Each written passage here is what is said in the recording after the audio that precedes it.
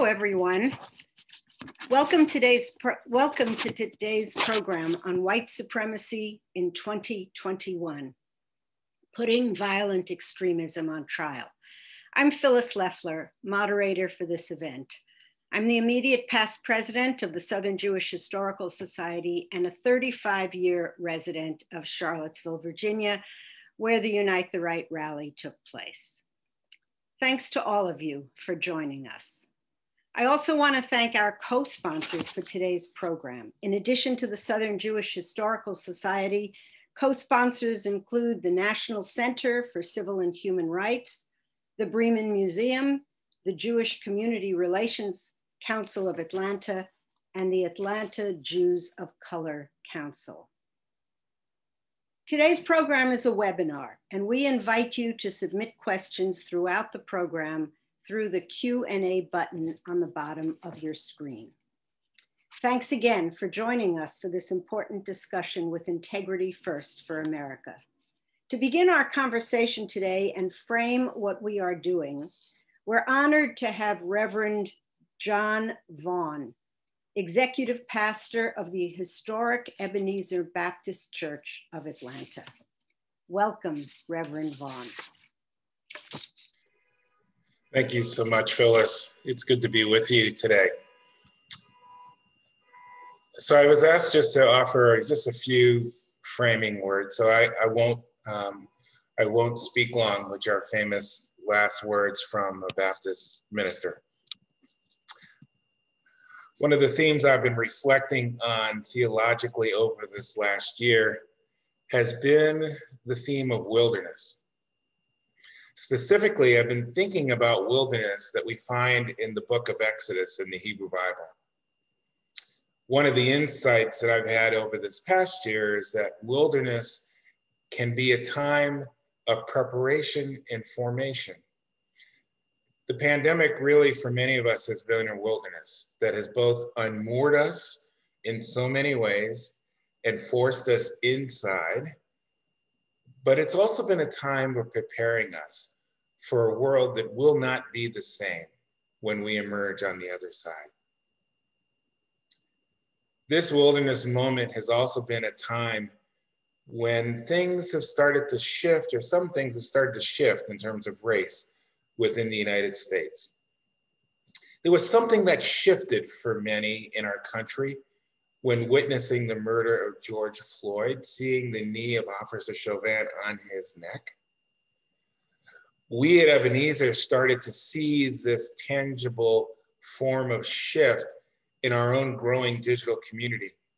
We now have friends who are actively engaged in our ministries digitally from New York and San Diego, Illinois, Texas, Arizona, Ohio, South Africa, to Germany.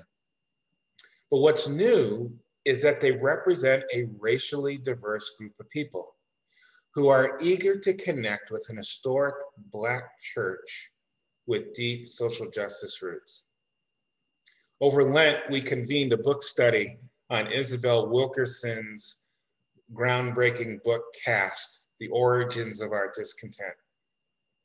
We brought together members of Ebenezer, historically Black congregation, with St. Luke's Episcopal Church, mainly white congregation, and to our surprise, over 300 people from our congregations signed up to walk together through a book that tackles the deep entrenchment of race and racism in our country.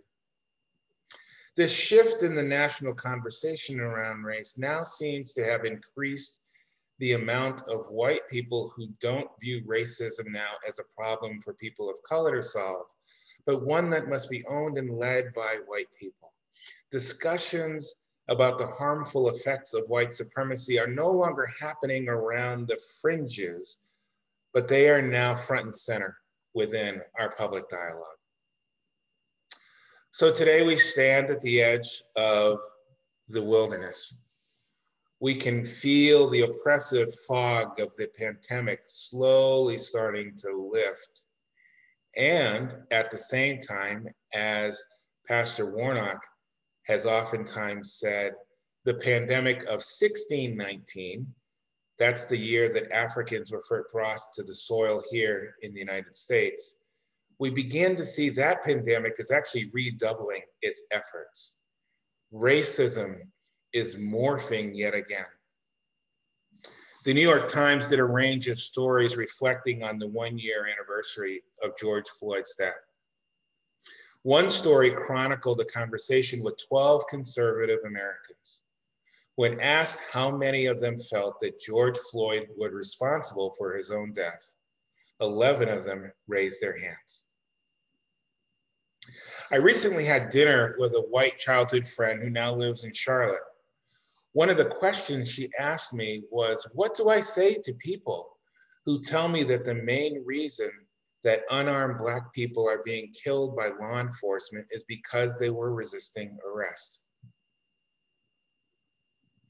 The Black Lives Matter movement is a peaceful social protest movement, but now it's been labeled by some of its opponents as violent and anti-democratic in an attempt to undermine its legitimacy and growing popularity.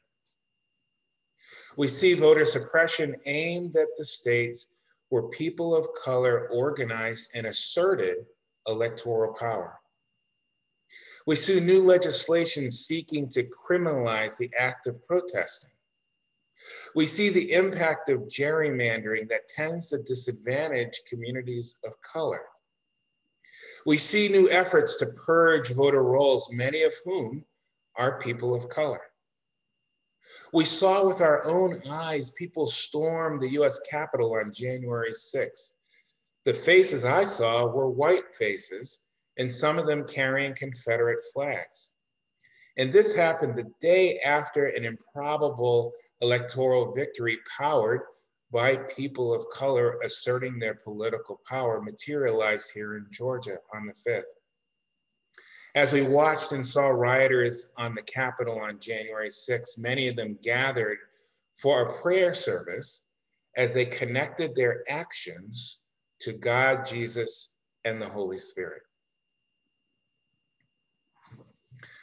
So you ask me, why is it important, given everything that's happened this year, to have a program on accountability for white supremacists that brings together communities across Atlanta and the South? Well, the overt and covert narratives powered by white supremacists that do not see Black people and other people of color as full human beings is winning the day in some of our communities and is even getting religious affirmation. It's easy to place one's knee on another person's neck, use a chokehold to snuff out someone's life, or fire first and ask questions later if at some deeper unconscious place you don't really see people of color as fully human. Quite simply, if we do not hold the narratives and actions that perpetrate hate, that undermine the personhood and humanity of others, the challenge, if we don't hold them accountable, then such words and actions become normalized. It's just another killing that happens, and then the waters wash over. In my faith tradition, Jesus was actively challenging the Roman Empire and religious authorities who were invested in marginalizing others. Jesus starts out his ministry by stating, "The Spirit of the Lord is upon me because God has anointed me to bring good news to the poor. God has sent me to proclaim release to the captives and recovery of sight to the blind, and to let the oppressed go free, to proclaim the year of God's favor." After finishing reading this, he states, "Today this scripture is fulfilled in your hearing." So why is this important?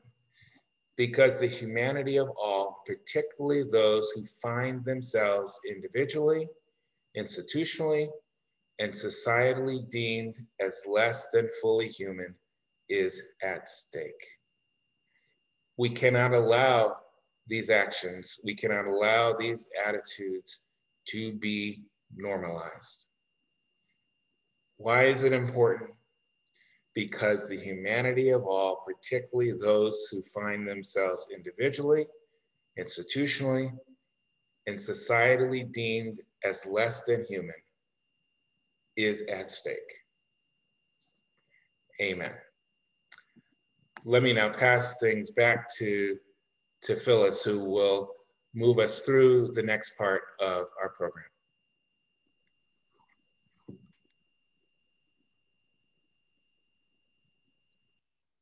Thank you, Reverend Vaughn, for those extremely important and powerful remarks.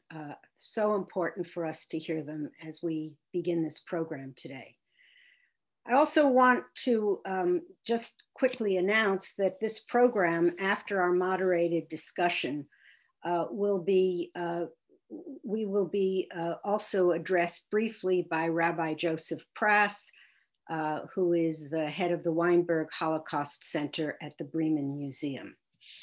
But let us begin. In August 2017, neo-Nazis and white supremacists descended on Charlottesville, Virginia for a weekend of violence. As I indicated earlier, I've lived in Charlottesville since 1986.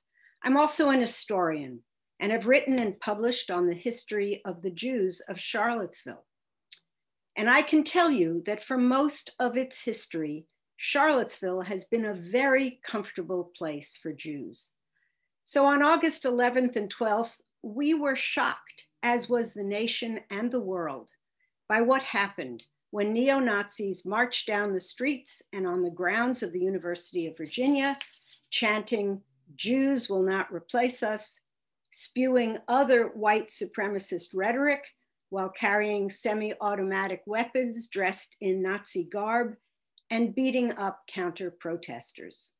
We, as Jews, were shocked, but we subsequently learned that our African-American neighbors were not, and feel that they have lived with a fear of white supremacists, racist actions, and police brutality all their lives.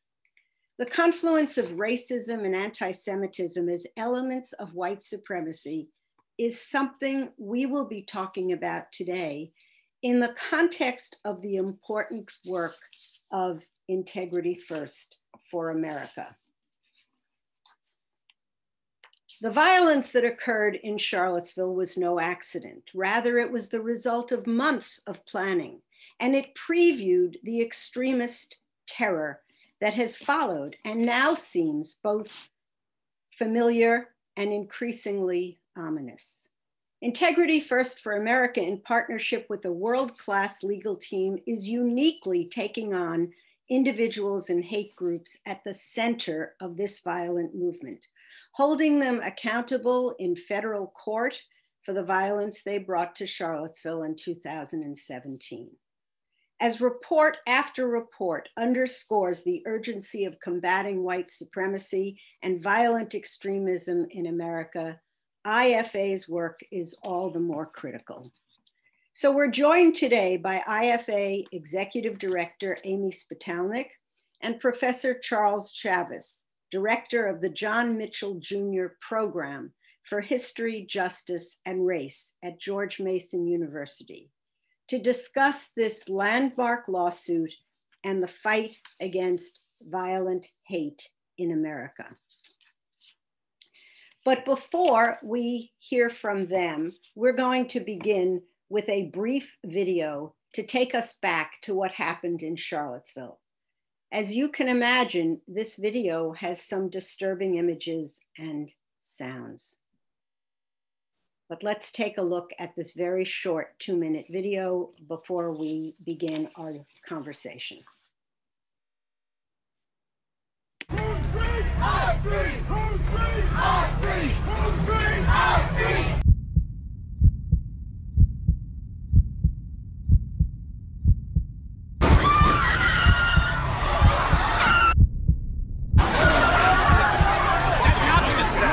In Charlottesville. Stark displays of racism. Trying to promote a car has rammed into a crowd. Victims thrown in the air. Deadly act of domestic terror. One woman dead, others killed in wounded. 10th people who were injured in Charlottesville, including 3 of the people who were hit by that car and survived, have now brought a lawsuit against not only the murderer who drove his vehicle into the crowd, but also the leaders of all of the white nationalist groups that organized and promoted the Charlottesville event. We are Integrity First for America. We are here to disrupt the extremism, to interrupt the cycle, to dismantle and bankrupt these hate groups and their leaders, to put them out of business, and most importantly, to stop the violence. Integrity First for America is leading the fight against white supremacy. Our Charlottesville lawsuit is the only current legal effort taking on the broad leadership of this movement, holding white supremacists accountable for their premeditated violence. We know that it's working. They're already facing huge financial and legal consequences. But we also know what we're up against. Bankrupting Nazis isn't cheap. These groups are still recruiting, weaponizing fear, and preparing for their next attack. Now more than ever, we are reminded of our obligation to dismantle the systems of white supremacy that poison this country. Turn your outrage into action, because hate has no place here.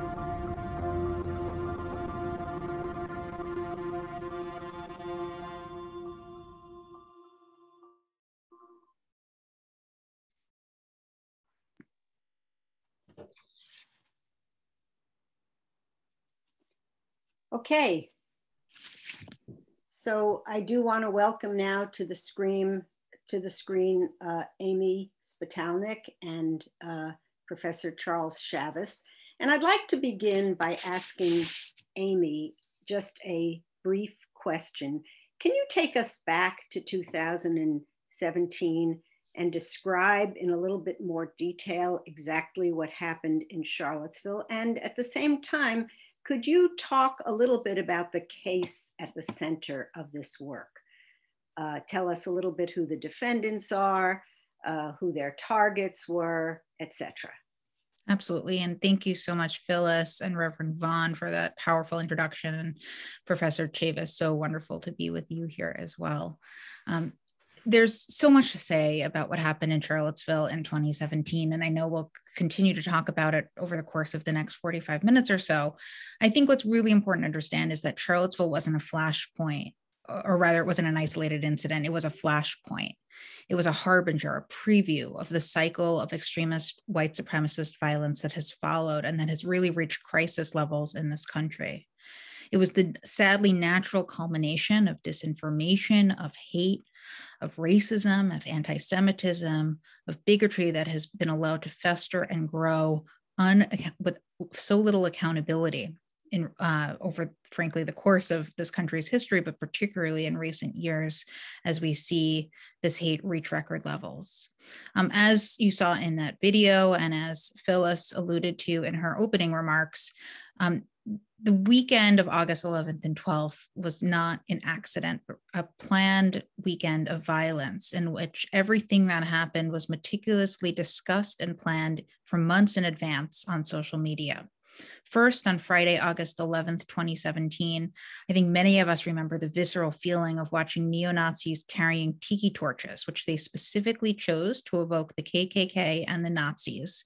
They marched on the University of Virginia, chanting things like "Jews will not replace us," "Blood and soil," "White lives matter." They surrounded a small group of peaceful counter-protesters at the Thomas Jefferson statue on campus, kicked, punched, beat them up, threw fuel and lit torches at them. One of our plaintiffs, a Black undergrad at the university, said he thought he was going to die that night. And nearby an interfaith gathering had to shelter in place because it was so unsafe outside their doors. Ironic, because that was meant to be a safe space for the community to come together in light of white supremacists coming to town. The next day, Saturday, August 12th, we know sadly how that day culminated in the car attack that killed Heather Heyer and injured so many others, including many of our plaintiffs. But it was truly a day and a weekend of violence. It was a Saturday, so it was a Shabbat, and the synagogue in downtown Charlottesville was marking Shabbat, as you would every single Saturday. These neo-Nazis marched this time on downtown Charlottesville under the guise of protesting the removal of the Robert E. Lee Confederate Monument.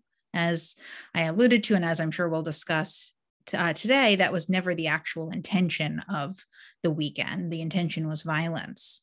They surrounded the synagogue, chanting things like Sieg Heil, carrying semi-automatic weapons, talking in their online chats about, quote, torching those Jewish monsters.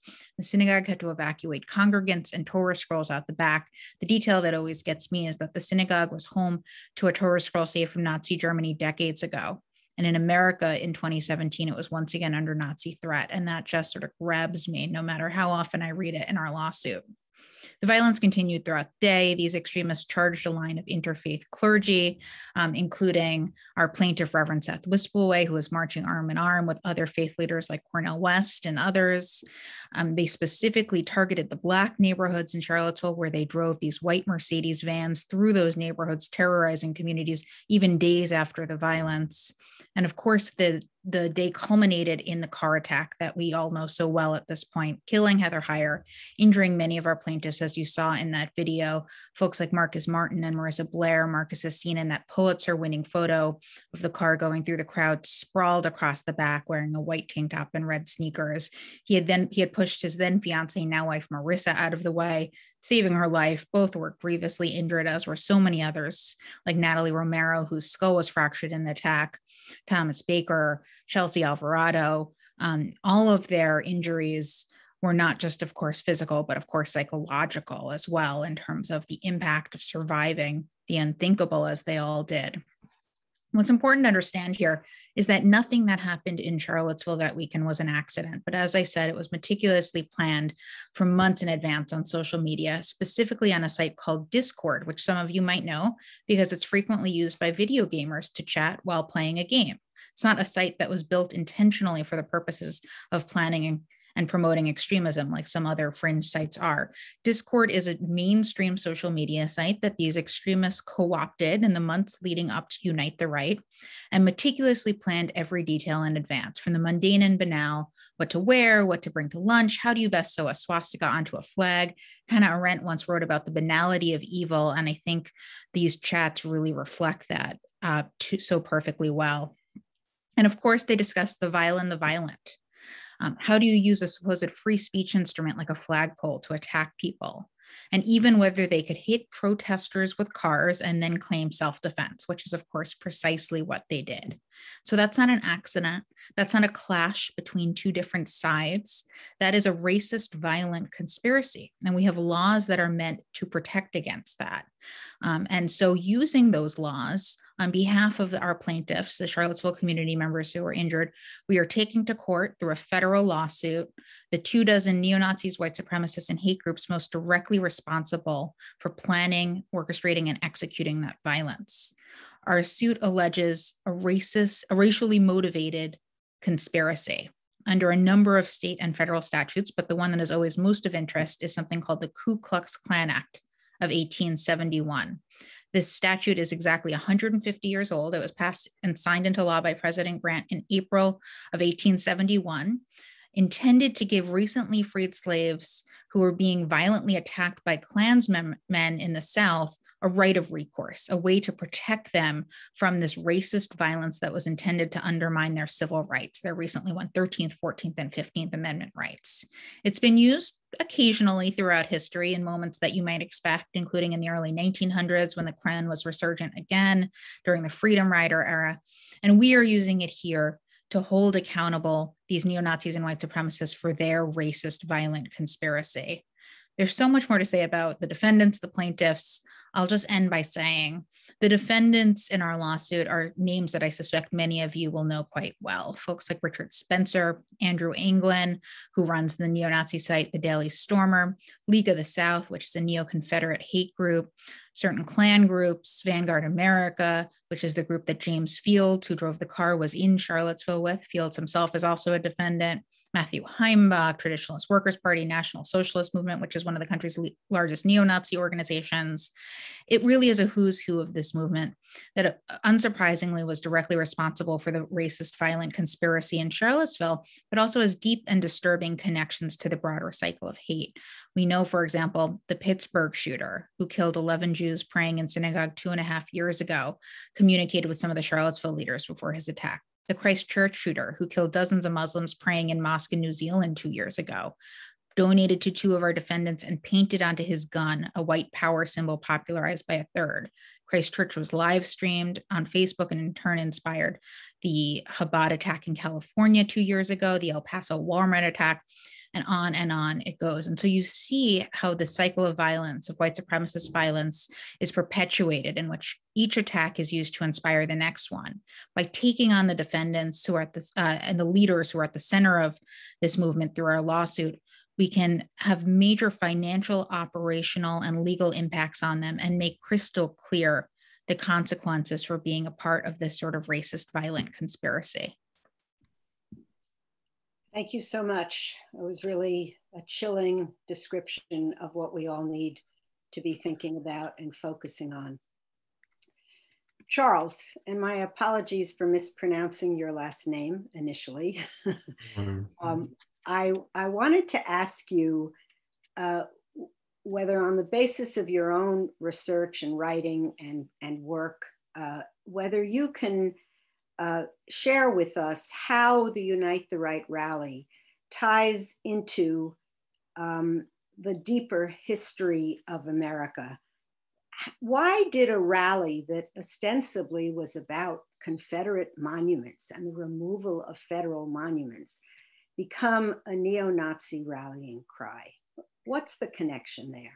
Well, I think, well, first of all, thank you, Phyllis, as well as Amy, for doing some of my work as a historian. You did a great job of laying out that history. But for me, I think we have to really understand that as a nation, we've yet to deal with reckoning with how our nation was conceived in white supremacy, sexism, and anti-Black violence, right? And when we don't since we haven't come to terms with that, we see flashpoints such as these highlighted by Amy, and in many ways similar to what we saw with January the 6th. I think it's just so consistent with our nation, specifically as it relates to the ways in which we understand white supremacy, and how we, in many ways, give it a pass, specifically focusing on international terror and terrorism, when we failed to historically deal with white supremacist violence. For some reason, I mean, and I, as a historian who's familiar with this, these issues, when the way white supremacy works, it thrives off of the suppression of narratives, right? And even the through line that Amy has laid out in terms of the history that she's making, it is essential as we deal with and attempt to promote remedies for addressing some of these issues in the legal field as well. We have to understand that, again, these are, yes, flashpoints, but they're also a part of a through line, a line that can be drawn directly from the anti-Semitic and racist white supremacist actions of the 20th century to today. I mean, it shouldn't take Charlottesville, it shouldn't take Tree of Life, it shouldn't take, the Mother Emmanuel for us to recognize that these issues need to be addressed. And I think for something that I'm really glad about in many ways is the work that Amy is doing, not waiting on the government in many ways to do their job, right? And that's been the biggest task. And I've been asked this question before, post January 6th. My biggest hope post January the 6th, and even after Charlottesville, I admonished in my head, I haven't had the guts to write the op-ed yet, the president to not make the mistake that Lincoln made, right? In giving a pass post-Civil War to racist white supremacists, and I think we're at a unique phase in this larger freedom struggle as a country where we need indeed presidential leadership, executive leadership, congressional leadership to draw a line in the sand when it comes to white supremacy, the same way white supremacist racist terror, the same way we drew a line in the sand post 9/11, right? But until the government recognizes that and takes that step, I'm thankful for the work that Amy and others are doing. And hopefully, as we move forward and continue to promote, the shared humanity, that the government will meet Amy and others halfway in doing this important work. Thank you so much. Amy, would you care to comment on that same question? Why did a rally that ostensibly was about Confederate monuments turn in the direction that it did? Well, I think what Professor Chavis said is exactly right, in that you can't look at Charlottesville outside of the long history of white supremacy in this country, which is a history that has frankly been the basis for so much of this country. It didn't start and stop in 2017 or during the 4 years of the Trump administration, as many would like to believe, because it feels better to believe that. But it has been the history of this country, and what we're seeing now with the rise of violent extremism targeting so many communities, including communities of color, Jews, and others, is just a culmination of the current manifestation of that hate, of that white supremacy and other forms of extremism that have been there, and in many cases pushed into the shadows, so that it manifested in sort of more subtle ways, but ways that I know the Black and other communities felt viscerally on a daily basis. And when it sort of spills out onto our streets and into our churches, our synagogues, in the ways that it has in recent years, it's so crucial that we understand that while there are always these excuses, these supposed flashpoints, like the removal of the Confederate monuments in Charlottesville, they're really just that. They're excuses that are used to perpetuate the same sort of ideology and hate that has long been there, and seizing on an opportunity, which in 2017 was a few different factors. One, I think social media has played a crucial role in allowing these extremists to connect, not just in specific communities, but across the country and around the globe in ways that made something like Unite the Right possible, whereas not that long ago it wouldn't have been. In the past, Klansmen would wear their white hoods and meet in the woods and be limited to the specific geographic area where they operated. Now they can connect around the world. And it's important to understand Unite the Right and so much other recent extremism through that lens. Of course, they were particularly emboldened in 2017 following the election of President Trump, and when he then went on to affirm that there were fine people on both sides, that continued that emboldenment, that empowerment that many felt. But I think, again, it's important to understand that extremism didn't start and stop with the Trump administration. And so many of these factors combined to really create what became a perfect storm for something like Unite the Right, that allowed these extremists to feel so empowered to descend on a city like Charlottesville, which, as you of course know, Phyllis, and many others do, is a progressive, diverse city. Target people based on their race, their religion, and their willingness to defend the rights of others. And then, of course, try to blur the facts of what happened by immediately saying, well, this wasn't us, this was Antifa, this was Black Lives Matter, to change the narrative, as I think both Reverend Vaughn and Professor Chavis have alluded to, that there's also an immediate instinct by these extremists to try to blur the facts of what has happened in order to allow history to effectively keep repeating itself. And that's why it's so important that there be accountability, that we tell the story of what happened through efforts like this lawsuit, through events like this, so that there is that accountability, that is there that path towards justice, so that we can finally break that cycle of violence, as opposed to allowing these extremists to continue to perpetuate it. Yeah, and if I could just piggyback real quickly, I think, you know, when we see these monuments, and it's really never about the monument, right?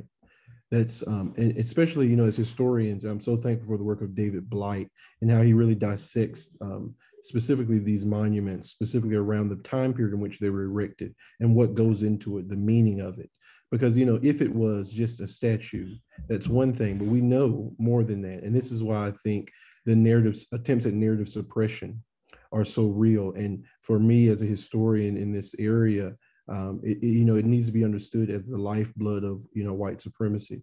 This is how it all begins. You start with, you know, this whole idea of it being just about this monument, about some form of heritage. But then when you do more investigation, it becomes quite obvious that this is about racism and maintaining racial hierarchy. But I think what's uniquely significant about the Unite the Right rally was the moment that we were in as a country, and the ways in which the rhetoric of a reprobate leader fueled those who had been in many ways continually to be blatantly anti-Semitic and spewing their hate on social media and through the internet, they were emboldened in a unique way, which is again consistent with when we look at the history of white supremacy and how when rhetoric goes unchecked, it evolves into this. And that's one of the reasons why the actions were not as tragic as they were, not so much surprising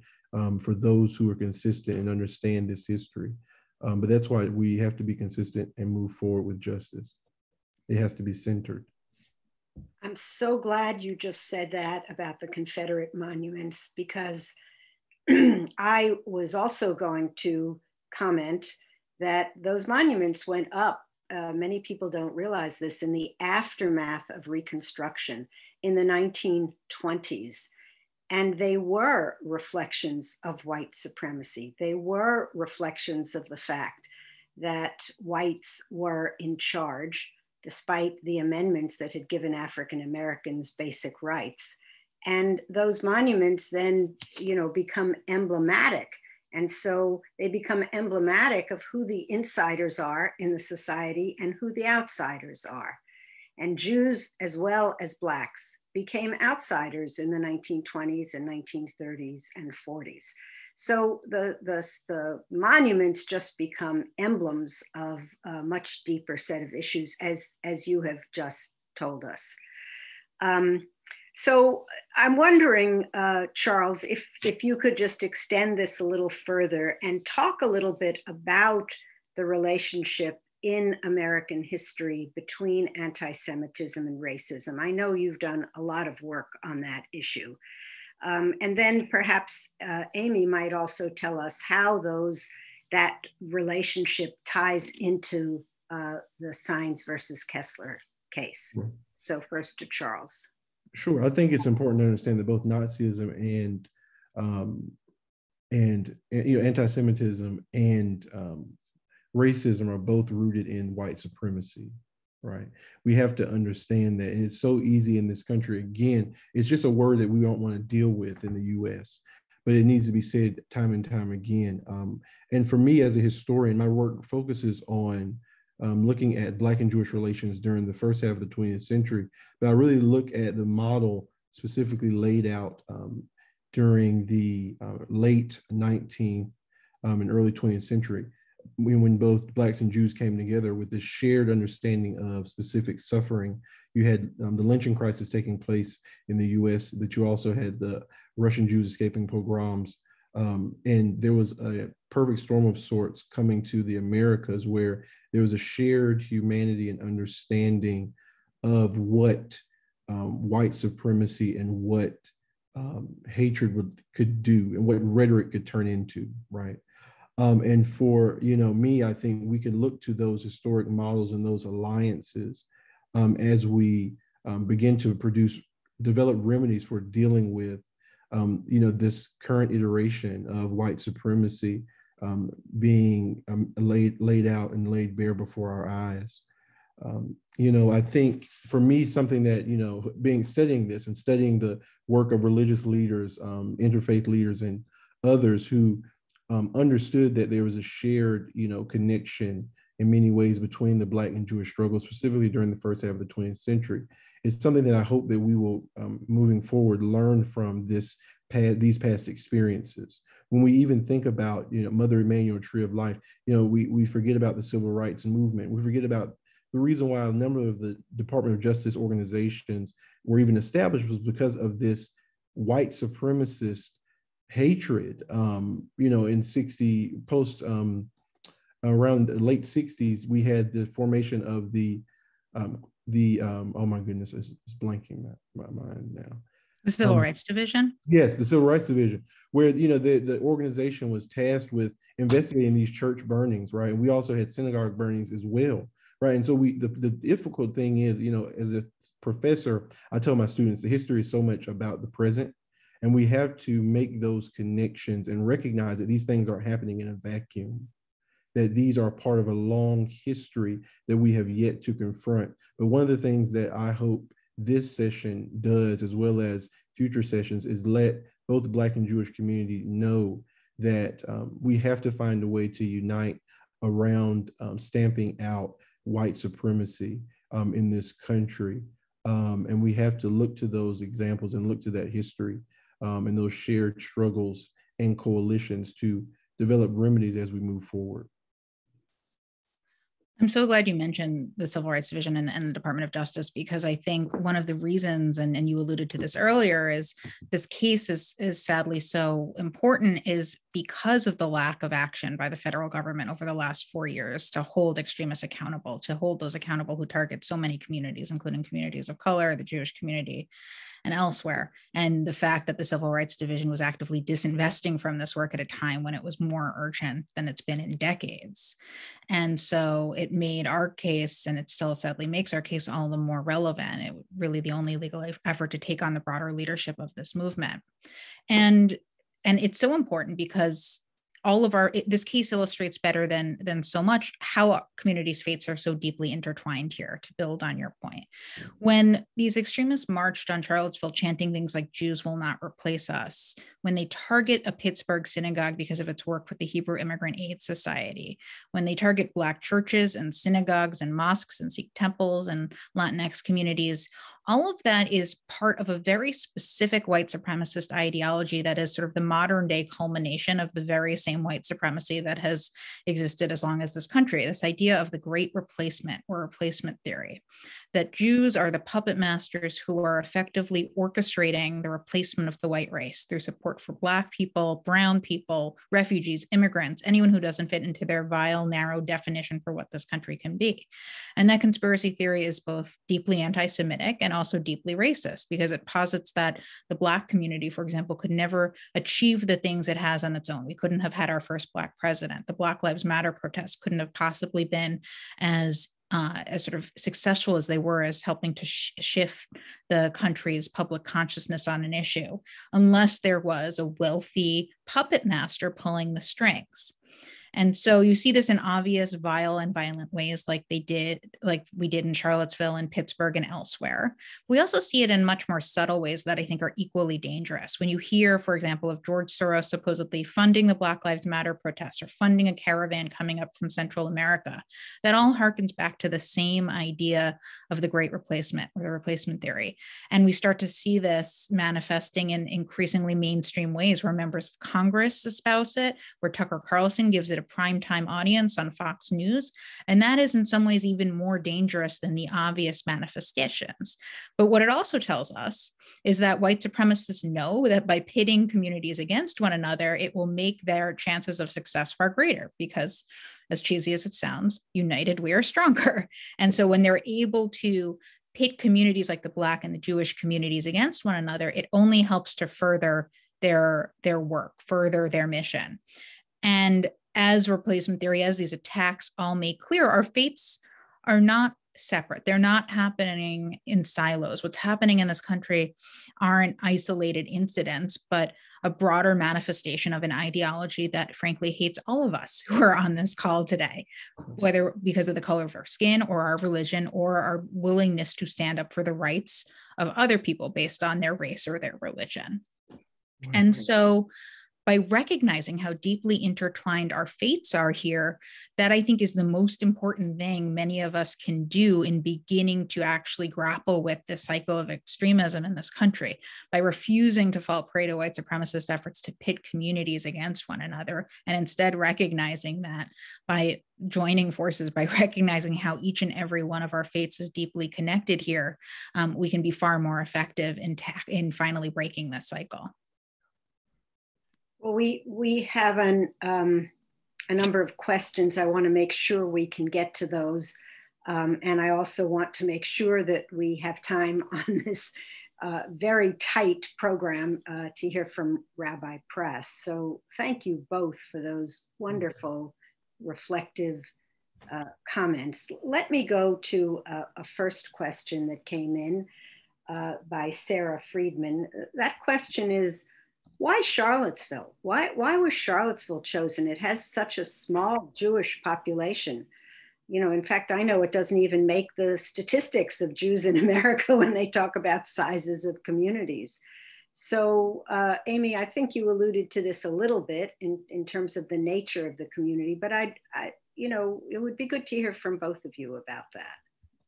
Yeah, I mean, look, I think Charlottesville was chosen because, one, it created the excuse in that there was currently a debate happening in the community about removing a Confederate monument.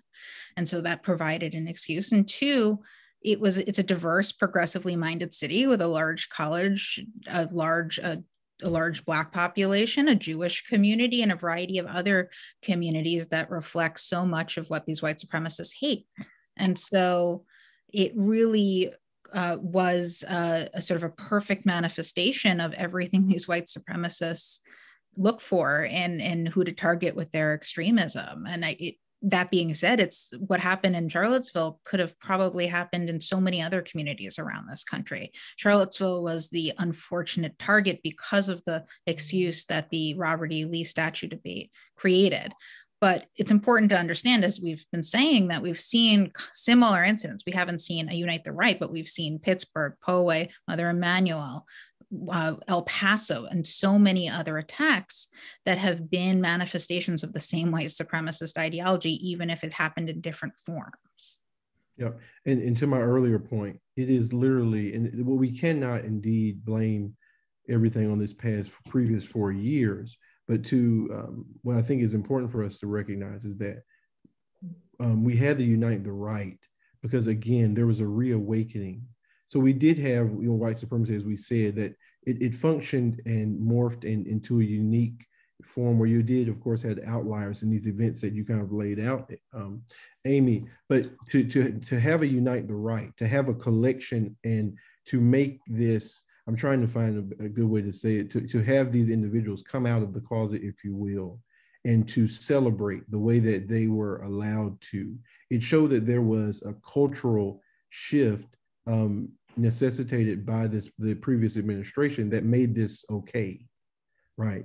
To be able to think about the privilege associated with being able to chant such vile hatred on the campus of a university. That is a privilege that many individuals who have been closeted or talking on their chats and blogs, they never really had this opportunity, but the stage was set for them by this previous administration and the license that they were given to be so openly and free about it. I think when we talk about, the Unite the Right rally, we have to look at it in that context and why it emerged. To your point, Amy, I don't think it had anything to do with, it could have been anywhere, but I think having the statue and the history that we know about, it made the most sense, and it was an easy target in many ways. And if you have people of both Black and Jewish persuasion and connection, both individuals are always, it seems like, equally targeted in these mass movements and demonstrations or acts of terror. I think about January the 6th. I was working on the forward for my book, and I had to take a week off because of, my book is actually called The Silent Shore. It's about racial terror lynching in Maryland. And the forward was about January the 6th, and I had to stop. When I saw the Auschwitz t-shirt and the nooses that were just in full display on our nation's capital, and I was a part of a session consulting a museum about an exhibit that they were going to do on anti-Semitism and racism. And, it's just like, at what point are we not going to get it, right? Why it's so important for us to come together time and time again. I mean, it was so blatant there, but it's something that communities of color and also Jewish communities they're aware of, but it shouldn't take these dramatic episodes for us to wake up and unite. And so that's, again, why I'm so proud of the work that you were doing, Amy, and the work of the conveners and convening this. We need to do more like this. An hour is not enough. So I'm calling for a second part, a part 2, part 3. I'm in. Let me just very, very quickly also add, why Charlottesville? So, I think we shouldn't forget that both Richard Spencer and Jason Kessler Yes. are very familiar with Charlottesville, and they were both students and graduates, I am sad to say, of the University of Virginia. They knew the territory, they knew the land, the space, etc., how it could be manipulated in various ways. But let me ask one final question before we introduce Rabbi Prass. Amy, could you tell us a little bit about the current status of the case, but also on a related note about some of what those who are working so intensively in Integrity First for America are facing? And then perhaps before we ask Rabbi Prass for some comments, how people can help. Absolutely. The lawsuit is, as everyone here knows, Charlottesville happened nearly 4 years ago this summer. We are scheduled for trial finally this October in federal court in Charlottesville in the Western District of Virginia. The federal courthouse is right downtown, a few blocks away from Heather Heyer Way, where the violence unfolded. And we are doing everything we can to make sure this court date holds, because it's so critical that our plaintiffs finally have their day in court to hold accountable these defendants for the racist violence that they planned. As you can imagine, the defendants have tried every trick in the book to avoid accountability here, from filing motions to dismiss to flouting court orders, and our team has been tireless in holding them accountable. We won an important decision from the court nearly 3 years ago, rejecting their motions to dismiss, rejecting many of their arguments, including making clear that the First Amendment does not protect violence.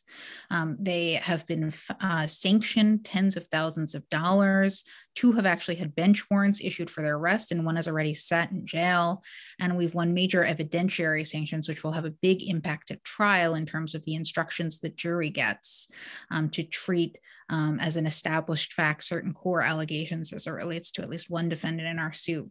And so we are going to trial scheduled for this fall, October 25th in Charlottesville.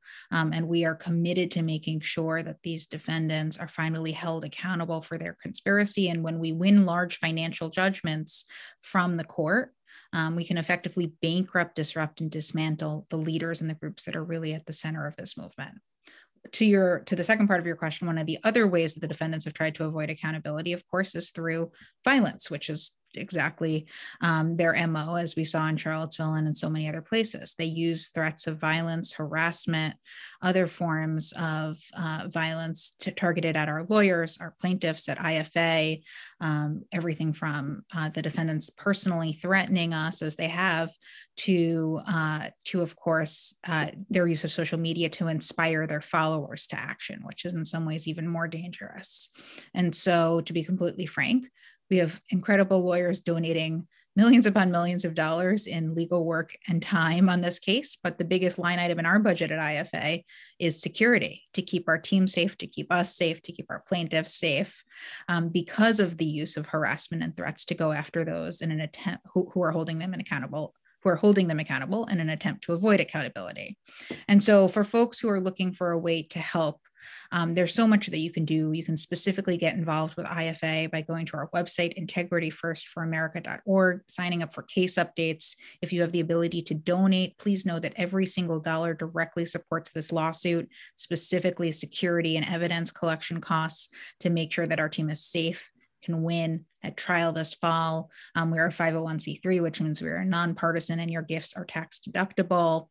But also more broadly, don't let this issue fall off the radar screen. Keep making clear that we're facing a crisis of extremism, and our officials on all levels of the government, the private sector, and so many others have an obligation here.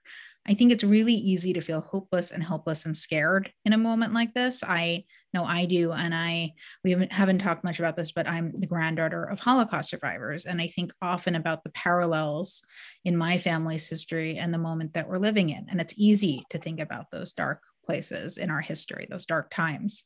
But I think that there's one huge difference from my grandparents' generation to ours, which is that we live in a country that has rule of law, that has a justice system, that has laws like the Ku Klux Klan Act. And while we have to fight like crazy to protect them, we can use them as we are to take action. We have to fight like crazy to make sure that our justice system works equitably and fairly for everyone.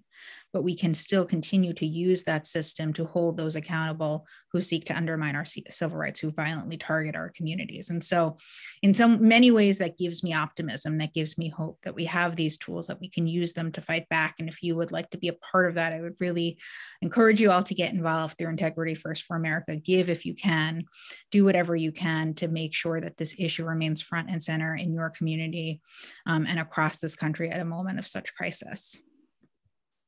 Thank you so much to both of you for this sobering and very rich discussion, both to alert us to thinking more deeply about the history of this country, and also paying greater attention to the kind of extremism that we're currently facing, and the very important work that's being done by Integrity First for America. I'd like to now introduce Rabbi Joseph Prass. Rabbi Prass is the director of the Weinberg Center for Holocaust Education at the Bremen Museum in Atlanta, one of our current sponsors. Rabbi Prass has been teaching about the Holocaust for over 20 years in schools, in colleges, in synagogues, and in camps. And he is also currently a part-time rabbi of Congregation Ner Tamid in Marietta, Georgia. We have asked Rabbi Prass if he would make some general remarks, unfortunately quicker than we would like, because we could go on for hours in these important discussions, but to just reflect on the reactions of some Atlantans who are Holocaust survivors to what we are witnessing in the United States, both in terms of the Unite the Right rally and to the insurrection on January 6th and other similar events of violence. So welcome, Rabbi Prass. Thank you very much, Phyllis. Thank you. And I want to thank everyone who's been part of this program today, the panelists, the participants. It has been a powerful and important program. At the Bremen Museum, we welcome thousands of visitors to learn about the lessons of the Holocaust. We tell that story of the Holocaust from the standpoint of those who experienced the Holocaust, and we tell of their fate, their struggle, their resilience. And in almost all of the cases, those who visit our museum are going to hear from a Holocaust survivor and to understand what that terrible period of inhumanity was like. And so I want to share just a few of their reflections who I've heard from in the past several years. And in light of all of that, one question I'm often asked when people visit our museum, they ask, can history repeat itself? And that's been a topic that's been discussed in this program today. And when I hear that, I say, I hope not. I hope that history doesn't repeat itself, but I will say that it sure rhymes at times. And that it's not just my opinion. I want to share with one survivor who, when she saw what happened in Charlottesville, for so many of them, it was terrifying, that it brought back visceral reactions of seeing people marching in the streets with torches. They remembered how their families, and some of them actually heard, Jews will not replace us, and blood and soil were phrases that they heard decades ago. And so to that one survivor that I mentioned, just shy of being 90 years old, when most of us are looking forward to relaxing, looking at our grandchildren, she, a survivor of Poland, said, I need to get out and start speaking again. I need to tell the lessons of hatred, of bigotry, and I need to be speaking again. Put me in front of groups. And we did. And she was a powerful, powerful speaker. There was an occasion that one group was visiting our museum, and as they were looking at the historical pictures on the wall, they said, oh, that one, I saw that just last week on the news. They were looking at 1930s Germany and riots and rallies there. And what they were speaking about, though, was Charlottesville. And that was just a gut punch to one of our docents who was the child of survivors as well. If the young people can see the parallels, it's hard to understand why some of our elected leaders can't see the incredible warning that is going on. And as we've seen these racist, these xenophobic, these hateful messages in our nation's capital this past January, and the lack of clear condemnation from some of our elected leadership, it led another survivor to say to me, she said, I didn't survive the Holocaust. To live in a democracy that elects such people who are so out of touch with decency and reality. It doesn't repeat itself. But our survivors see the rhyme in what is happening. It sounds similar. It's not the same, but it is so similar. And when the Nazis were elected to power in 1933, Amy just mentioned this, one of the first things they sought to do was to deny the rights of other minorities in Germany, that they systematically took away those laws. And we have to be so careful in our country as governors, as municipalities, and for heaven forbid, our federal level takes away those laws as we're there in Germany. Nationalists are seeking to disenfranchise others day by day. And so as I prepare to close, a teaching from the Jewish tradition, well, one of our sages, Hillel, said, if I'm not for myself, who will be for me? If I'm only for myself, what am I? And if not now, when? It's a great pleasure to be part of this program where Integrity First for America is saying, if not now, when? We have to speak up. I hope that one of the parallels of the Holocaust is that we will not see the large numbers of bystanders and collaborators who allow that human tragedy to unfold.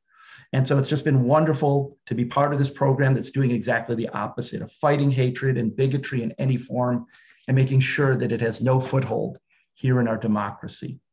And so now let me invite to close for the final closer, Jay Silverberg, president of the Southern Jewish Historical Society, to make the very final remarks. Rabbi, thank you. Before closing our program today, I want to thank our co-sponsors who have been unwavering in supporting and sharing a mutual interest in this critically important issue. Our focus as a society, certainly their focus as organizations, is to interpret history, but also it's just as important to study it while it happens. Thank you to the Bremen Museum and to the National Center for Civil and Human Rights, both in Atlanta, to the Jewish Community Relations Council, to the Jewish Council, all of whom are using their extraordinary venues and of course their expertise to further the cause of civil decency, respect, and understanding. To our panel of speakers, Reverend Vaughn, Rabbi Prass, Professor Chavis, my friend and colleague Phyllis Leffler. And finally, to focus on why we gathered here today, Integrity First for America. I was introduced to IFA 2 years ago in Charlottesville during our society's annual conference and have since monitored its groundbreaking essential work about which we learned today. And I can tell you the session that we were in was just as chilling as this conversation has been this afternoon. As president of the Southern Jewish Historical Society, I was privileged to lend our organization support to this program. And likewise, I'm proud to say I have provided personal financial support to the IFA. Their work is likely to be a part of our society's legal landscape for many, many years, and it requires financial support. I say that again, their work is likely to be a part of our society's legal landscape for many years. They need our help. As you allocate your dollars for various organizations and causes, please consider contributing to Integrity First for America. Amy, Adina, and Alexis, who've been behind the scenes, and to all of your IFA colleagues, our abiding thanks. To all of you, thank you very much, and good afternoon, everyone.